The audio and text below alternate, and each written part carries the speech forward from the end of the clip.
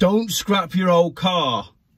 Send it to Ukraine. New video this morning, Saturday, but this one's just been sent to me, and I thought, well, if ever there was a video to film near the fence that may cause offence, this is it. The last time I mentioned the war, sounded a bit Basil Fawlty there, in a video was when I said that your electric car may be financing a war. People didn't like that video. They thought that I didn't understand what was going on between Russia and Ukraine and I was on the wrong side of it. Well, I'm not going to say anything about any of that. Please tell me in the comments. Let's just look at this article. I've titled this one, Send Your Cars to Ukraine. This is Car Dealer magazine, published yesterday.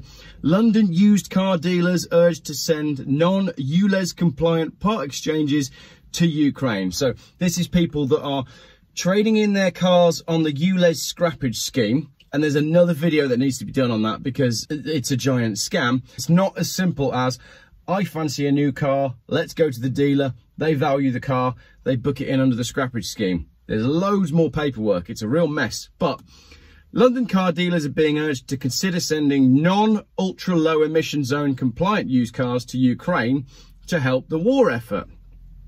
Wait for it. Charity Car for Ukraine, contact me, is urging dealers to think about donating diesel 4x4s or pickup trucks for use on the front line, rather than refuse taking them in part exchange altogether. Car Dealer magazine reported that several used car dealers across the capital had stopped taking non-ULEZ compliant cars as they were struggling to sell them on. What? Really? Because the part exchange scheme generally is affecting London.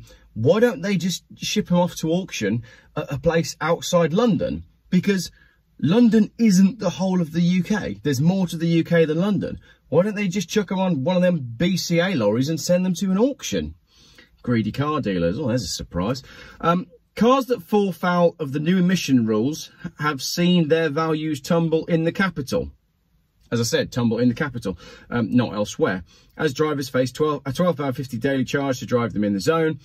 As of the end of August, the ULEZ includes London's outer boroughs, including Bexley, Bromley, Harrow and Hillingdon.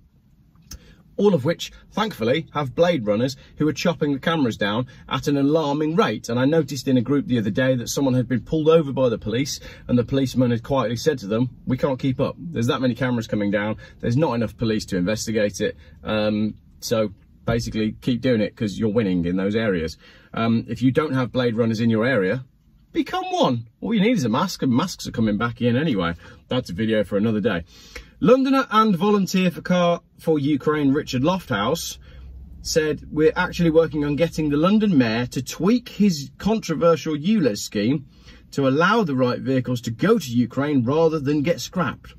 So Richard Lofthouse, who's a volunteer for Car for Ukraine, wants Sadiq Khan to change the rules so that cars can go directly to be used in a war. In order for that to work, it needs to be a war that Sadiq Khan and the people above his pay grade are on the side of. You know, it's got to be a war that they're invested in.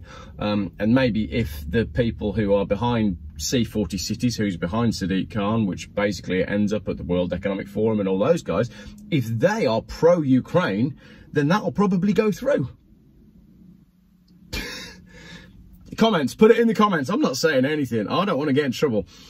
But until that happens, we're also interested in good value pickups where the pricing reflects the pariah status. Big Chelsea tractors, pickups, that sort of thing. In some cases, people have been so angry at the scheme that they've given us the vehicle directly instead of accepting a terrible trade-in deal only to know that the car will be scrapped. Difficult one for me, this, because I'm okay with the car being donated to a cause instead of being scrapped, because these scrappage schemes are a gigantic scam. And if you go back to my video from well over a year ago when I only had a few subscribers, I did a video on the 2009 scrappage scheme, and it's horrendous. The amount of cars that were lost to that scheme is scandalous. I don't want to see good cars traded in and get scrapped, but I also don't really want to see a good car get traded in to go and be used to go and kill someone in a war that I don't know very much about. I don't really feel like that's a win. Maybe some of these people from some of these charities can contact me to do a video together to correct me, because I know you'll all correct me in the comments anyway. Last year, Car Dealer reported that Car for Ukraine, which modifies cars from the UK and across Europe for fighting on the front line. The cars are fitted with armour plating and machine guns and have been used to rescue civilians and attack Russian aggressors. There's that story some years ago of a guy who was a plumber in the USA, and his car ended up in Afghanistan with a machine gun on the roof of it. And it was a bit controversial and a bit odd to see your own car being used in such a way. If your car's going to be fitted with armour plating and machine guns, I'm not really sure how I feel about that. I'm quite a peaceful dude, and I don't really want my car that I traded in, a car that I've loved for many years, to then go and be used to kill people, whichever side they're on. Surely what we should be doing is peace. Like, we should be pro-peace in this country, but we're not. We're quite clearly pro-war. Everyone's got their Ukraine flags up because they want Ukraine to win, but really, surely we should be flying white flags and trying to get resolve with what's going on there. And again, before I get totally torn down in the comments, because I'm not a political commentator and I'm not a war expert and I've not been to Ukraine or Russia, so I'll leave it to the comments for you guys to sort this one out. I just think that you're better off saying, hang on a minute guys, we should all get along, instead of picking a side, donating an absolute ton of money that goes to questionable places, and then sending vehicles to them that they can mount machine guns on so the good guys can kill the bad guys in a situation where it's absolutely not clear which ones are the good guys and which ones are the bad guys. I said I wasn't going to get into it. I said I was going to let you all fight it out in the comments, but that's me getting into it. Sorry about that. Fighters using one modified vehicle even shot down a Russian cruise missile. Right-hand drive vehicles are particularly sought after, as they confuse Russian snipers who shoot at the wrong side of cars in an attempt to target the driver. So they don't want my Chrysler Sebring, despite the fact that that would have looked very good with a machine gun mounted in the back seat and a guy in the front driver's seat with a V6 engine and some Ray-Bans on, you know, driving along going from the back seats of the Sebring. I'm getting a little bit, that's getting like to be some sort of dramatized war movie. I sold the Sebring anyway for slightly less than the scrappage scheme is paying, so maybe I should have like scrapped it. That would have been brilliant on the news, wouldn't it? Imagine that. The news propaganda outlets would have been all over that. American Chrysler Sebring mounted with machine gun, donated by YouTuber to fight the baddies in the war. That would have been all over the newspaper. Maybe the chap who's got my Sebring wants to do that with it next. That was a bit of an aside, wasn't it? Richard Lofthouse, who drove a vehicle to Ukraine to be donated earlier this year, said ULEZ offers a unique opportunity for the scheme to get its hands on cars that would be vital to the war effort. The car he delivered, a Ford Ranger, which is probably an MOT fail for rust, was being sold at the time as a direct result of the costs of ULEZ. He added, Car Dealer magazine reported that several London dealers were refusing trade-ins that they could not easily sell on. Like I said, lazy, just ship them out of London. There's more to life than London. And from everything that I've learnt about London that's gone on in London in the last few years, it's dead. Just get out of there. Seriously, it's like a free-for-all. It's a police state with no police. It's a CCTV capital of the world, pretty much. There's only about 5 places that have got more CCTV than London. But if you are involved in a crime, there's no way it's getting solved. Stabbings are up. Prices are up. Just get out of there. Everybody just get out of London. What are you doing living in London still? All the Londoners in the comments being like, oh, we've been here for years. We love it. Well, then why are you letting it be destroyed by a gnome with too much power and an armoured Range Rover? There's a car that could get sent to Ukraine. Sadiq Khan's personal car.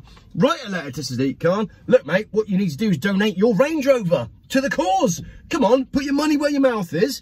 Get your Range Rover to Ukraine. I'll drive it there for you. There are at least a dozen UK groups taking vehicles regularly to Ukraine, ranging from Jeeps for Peace in Scotland, contact me, Driving Ukraine in Oxfordshire, contact me, and of course Car for Ukraine with London representatives. I've already said contact me on that one. It was recently reported that such groups have delivered well over 1,500 vehicles, including armoured ambulances, since Russia's invasion last February. The car4ukraine.com website details the charity's work and explains how it needs diesel vehicles. They don't want electric vehicles, do they? Electric vehicles, it's another video, such as a Mitsubishi L200, Nissan Navara and Ford Ranger.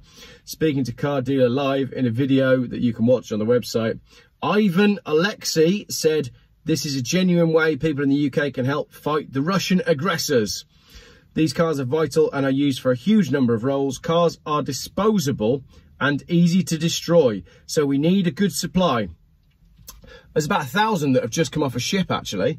Nobody really knows what to do with them because it's part of a giant insurance payout at the moment. But there's around about 1,000 cars that have just, what was the ship called? Fremantle Highway. That'd be brilliant. Send all of those brand new cars that came off that ship to Ukraine, and let's see how good a Volkswagen ID4 is when you mount a machine gun on the roof and drive it at the Russian aggressors. Dealers may have cars that look tatty. I've got a car that looks tatty. It hasn't even got a door card, and at the moment it's only got 3 wheels. But that doesn't matter for us, nor me. As long as they drive and are solid underneath, we paint them for the front line and retrofit all the parts that are needed for active service. So there you go. I made a video a few weeks ago saying that the purchase of your electric vehicle was helping to finance a war, and now here is a way for you to directly finance a war by donating your old car to one side of the war. Now, go for it in the comments. Tear me a new one on my politics and my summary. What do you think? Would you feel okay about your car being donated to someone that's going to mount a machine gun on it to try and kill people? Are you all right with that? Am I wrong? Is this the best thing ever? Should I be getting involved? Should I actually go and buy the Chrysler Sebring back, mount a machine gun on it myself and drive it to Ukraine and go get some of them baddies? Will we be this winter getting involved in the government-sponsored 2 minutes of hate? Gotta have hate. I don't know who to hate. Sensitive video. I hope I've dealt with that in an amusing way, because it's a very serious subject and it's messy. Very, very messy. Right, now I'm going to make a vehicle about electric cars. But you guys go wild in the comments. Let me know what you think. Just like the last time when it just became a big free-for-all in the comments. And I learned a lot, actually. Yeah, I don't know. Like I said, if 2 of your mates are fighting, and even if you don't really like one of the other guys who's fighting, you jump in and you try and go, whoa, whoa, whoa, what's all this about? What's going on? He took my Hot Wheels car. That's my Hot Wheels car. No, you took my Hot Wheels car last time. Stop it. Stop fighting, because it's bad. The more you fight, the more people are going to get killed, and that's not good for anyone. So stop your fighting. Unless the fighting is making some people quite a lot of money and we want them to carry on fighting because we're doing really well out of it. I'm going to stop now.